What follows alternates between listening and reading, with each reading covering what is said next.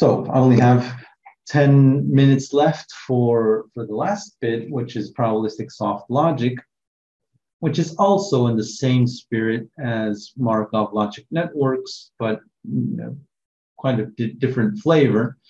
It's another kind of declarative language to specify a probabilistic graphical model. And the main features are, as I promised at the beginning, there's soft is usually taken to mean some sort of fuzzy value. So it's not a probability. It's just some value between 0 and 1, where 0 means no membership to whatever property you want, and 1 is total membership. So the typical example is if I say the difference between probability and fuzziness would be, take the concept of tall, and I say, okay, what's the probability that one of you guys in the audience is tall? Then, maybe I'll have some statistic and you'll be okay. There are, in this class in particular, there are quite a few tall people, so it's 0.8. And the other one would be, given one person, I would say this person is 0.8 tall. What does that mean? Does it mean that there's an 80% chance that they're tall? It means that they are pretty tall, right? They're not like, I wouldn't say that they're tall, like 1 tall, but it's more than 0.5 tall. So another typical example is, what if I told you that one bottle of liquid has poison, and it's 0.1 poison or 0.01 poison. If it's a probability, that means that there's a 1% chance that you're going to drink poison if you drink the liquid. Whereas if it's a fuzzy value, it just means that the liquid in there has 0.01 membership to the class of liquids that are poison, which means it's probably safe to drink. Probably. Quite different. So again, dependencies, as in MRFs, are encoded via weighted first order rules, and this has support for similarity functions in aggregation. So if you look at the literature on PSL, the S in PSL originally meant similarity, because this was developed, I think, around 2008, 2009, with very much centered on reasoning about similarity of entities. So, if you want to do schema mapping, like I was mentioning in the introduction, then you would say, oh, these two things are pretty well aligned, so they're probably the same, that kind of thing. But then they generalized it. Now it's called probabilistic soft logic, and it has more applications than that. And it has efficient inference of the MPE kind that I mentioned before, I think for Bayesian networks. The interesting thing is that these soft values, and combined with the way in which they are mixed with the logic, they can just do inference on a convex polyhedron, which means that it's very, very fast. It's very, very tractable. So a kind of application for this is, typical application is something like this. So it's just to be colorful. We have people who are voting Democrat, people who are voting Republican, and some people who we don't know, but we know the relationships. We even have strength of these relationships sometimes, and we want to infer, how the others might vote. So we have PSL programs they have ground atoms. They're just regular logical atoms.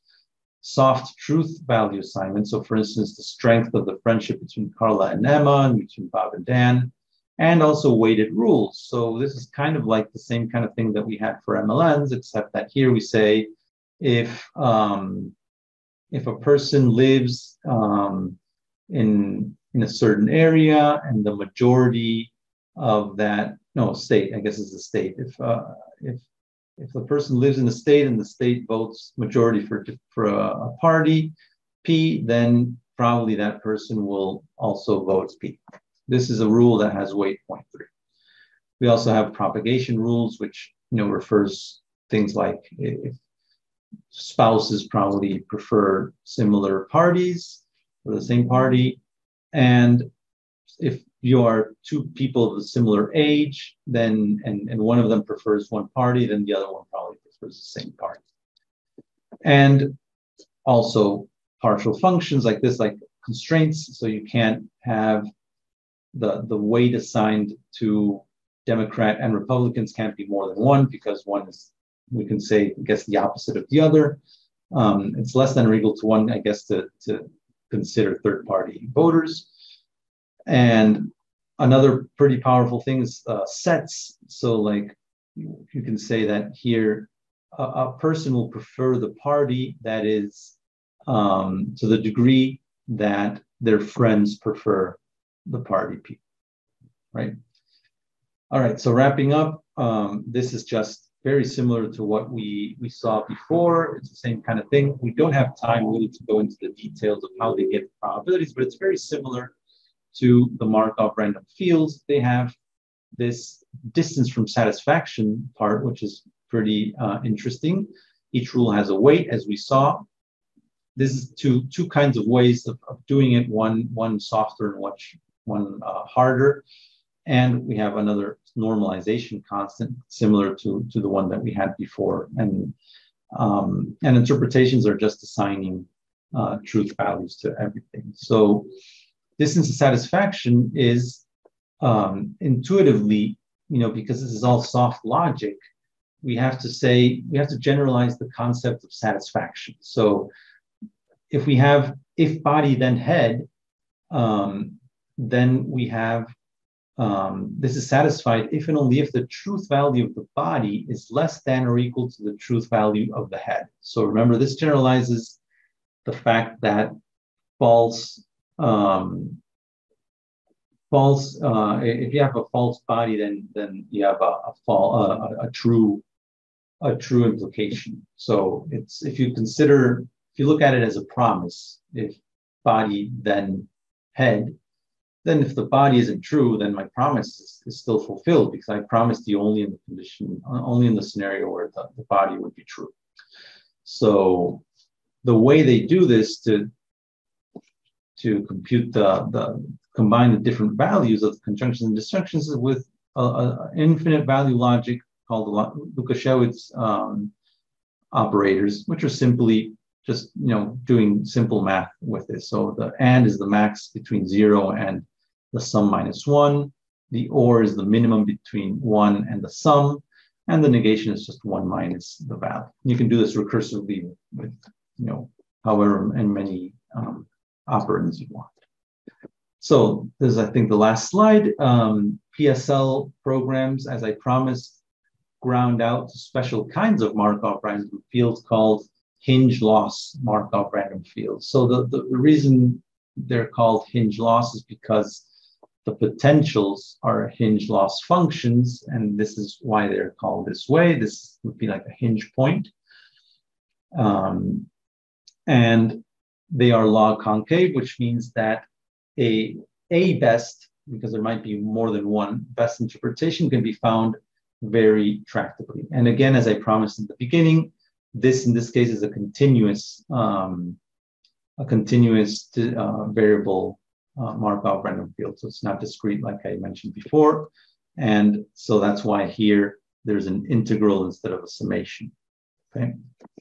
Because there's an infinite number of interpretations, ways of assigning numbers to these atoms.